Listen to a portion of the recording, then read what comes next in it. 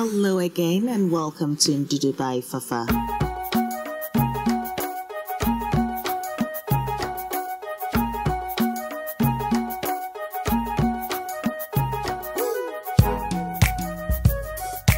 Hello Ndudu natives. Today I'm going to share my cottage cheese recipe, the one that I prefer, which is of course infused with natural flavors. Now, if you watched the wagashi recipe, this is similar, but it gets to a point where it becomes different. So naturally, I'm using my organic whole milk and I'm transferring that into my saucepan. I'm going to warm this through. But of course, not before I add my first flavor, which is the lemongrass. And as you can tell, this is the Ghanaian lemongrass. Hint, hint, absolutely. You can use the normal lemongrass stalks that you get from the supermarket if you do not have the lemongrass leaves, absolutely. Now, all I'm doing is infusing that flavor and it's going to be so aromatic and absolutely delicious. Now, the next thing I'm going to do is allow this to simmer, and that would take about 10 minutes.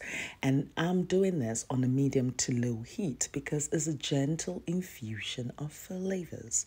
Now, if this is your first time, you're welcome. Thank you very much for tuning in. Please do me that great service of subscribing and also activating your notifications so that all future videos, you will be notified of it and you do not miss a thing. Now, for me to form the curd, I need something with acid. So yes, you can use your lemon if you don't have lime, and also you can use your vinegar, but I prefer the lime flavor. It's so aromatic and absolutely gorgeous. Now, what I did was, roll and massage the lime just to allow the juice to be loosened in the lime. So when I cut it through and squeeze the juice, it all comes out easily. Now, of course, whenever I'm using my lime, I like to grate the zest and reserve the zest for another recipe because there's no waste in my kitchen. And even when I squeeze the juice out of it, I then use the remaining lime. I just dip it in warm water and I drink it right through the day. Absolutely. So yes, let's squeeze some juice. And naturally, I'll leave all the list of ingredients and measurements on my blog, fafagilbert.com, so do check it out.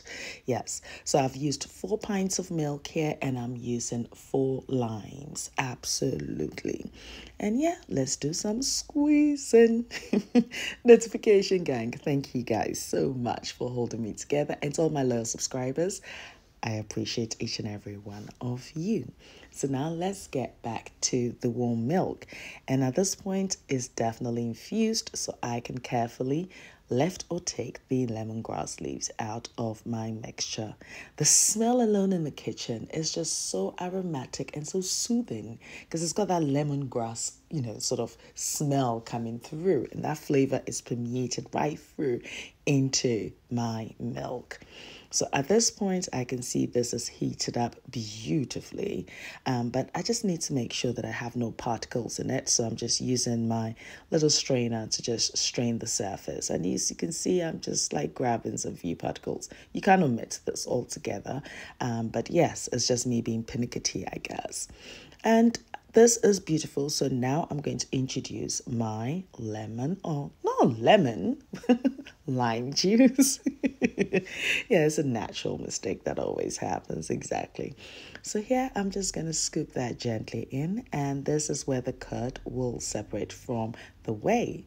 Now, the interesting thing about infusing the milk with the lemongrass and of course using the lime, it means that your whey is flavored with that lemongrass and lime flavor. Absolutely.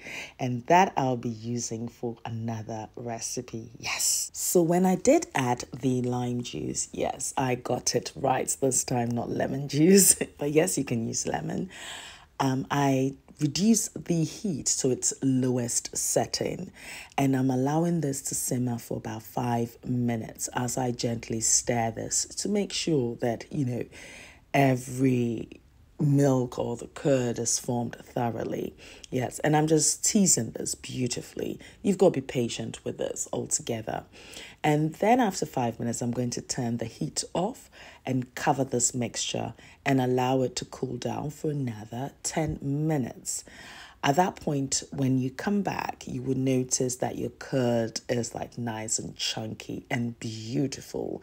And your whey would have this sort of baby lime green color. And that is all flavor. So, of course, when you do separate it, reserve the whey in the fridge.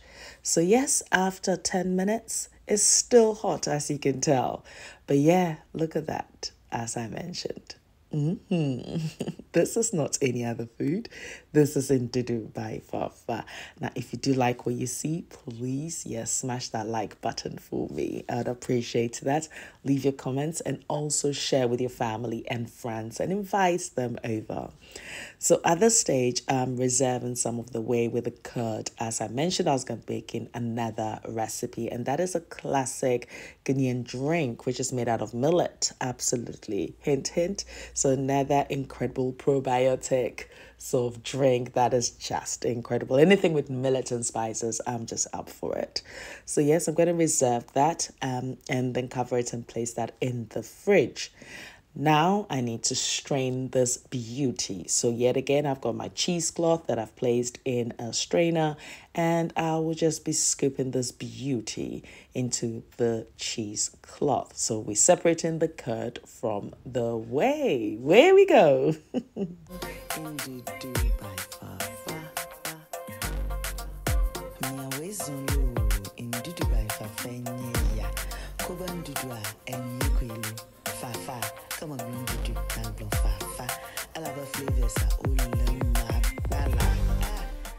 So what I'm doing is twisting the cheesecloth so that I can extract as much whey out of the curd as I can. And I'm just applying a little bit of pressure.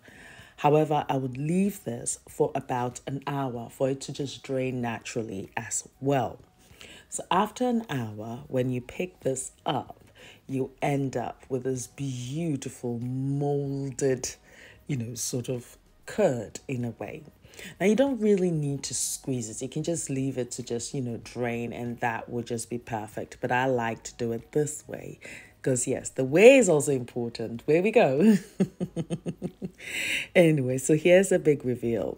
If you watch the wagashi, it's exactly the same sort of process that I used. And at that point, or at this point, I then boiled the whey, which I did add some salt, and then poured the hot whey over the cheese. And it was that I proceeded to allow it to air dry for about 10 minutes and then fried it, and that was the wagashi. I will leave a link in the description box below so you can watch how I made that wagashi with a distilled white vinegar. Yes, and you can familiarize yourself with the process. But for now, we need to move on to the cottage cheese a la Ndudu, which is also aromatic right now. Exactly. So at this point, you would notice that the curd has hardened up, and it's just formed this beautiful ball. Now, the reason why I tend to do this is it allows me to use the remaining half for my wagashi. So then I proceed with that. And then I have that lime, lemony, grass flavor coming through. But for now, I've just taken half of it, and to a bowl, I'm just going to flake it. Now, do bear in mind that when you are extracting the curd out of the whey, you can just hang it and allow the whey to drip. If you do that for an hour, you end up with a moist sort of, cottage cheese there and then. So then you can omit this process. But I prefer this process where I do add my natural yogurt, which is homemade. Yes, I have covered that, and I've got another incredible yogurt recipe coming up for you. So I'll leave a link in the description box, and you can familiarize yourself with how to make your own yogurt. So I'm just adding about 2 tablespoonfuls, and I love that tanginess that it has. The yogurt has this slight fermented flavor that it adds to this dish, and you've got that whole lemongrass and the lime flavor coming through. So that's just refreshing and beautiful. So this is how I like my cottage cheese. And I'm just going to mix all of this together until it's combined and it's nice and moist. If you want a wetter version of a cottage cheese, yes, you can add a little bit of the whey. Absolutely. And in this instance, I was like, yeah, why not? Because the whey has that slight flavor. So I scooped a little bit that I reserved earlier in the fridge. So I just scooped a little bit of the whey and as well as a bit of the curd. And yeah, that just made it for my cottage cheese. So you see, the process is just similar, but it gets to a junction. One has to go left and the other has to go right. Is that not about how life is? We can all start the same thing and do the same thing, but we have different paths in achieving what we want to achieve in life, really. Exactly. Don't try and follow somebody else's path. Follow your path and just believe in yourself and just take one step at a time. That's all it takes. Yes. Just achieve one thing every day for yourself. Because in the end, you'll be the happiest person ever. Exactly. As they say, happiness is an inside job. So is making your own homemade cottage cheese. How did I even relate that to that? Anyway, it's Ndudu by Fafa. And I hope you are inspired to try the recipe. Share with your family and friends. Leave your comments below. Yes. And do tag me when you do try the recipe. Yes. And let me share it on my socials as well. You will find me on Instagram, Twitter, Snapchat, and Facebook as Ndudu by Fafa. So pass by and say hi. Narelle, thank you very much for my theme song.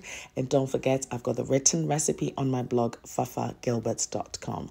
Until my next recipe, take care of you, protect yourself, and me, I love you for you.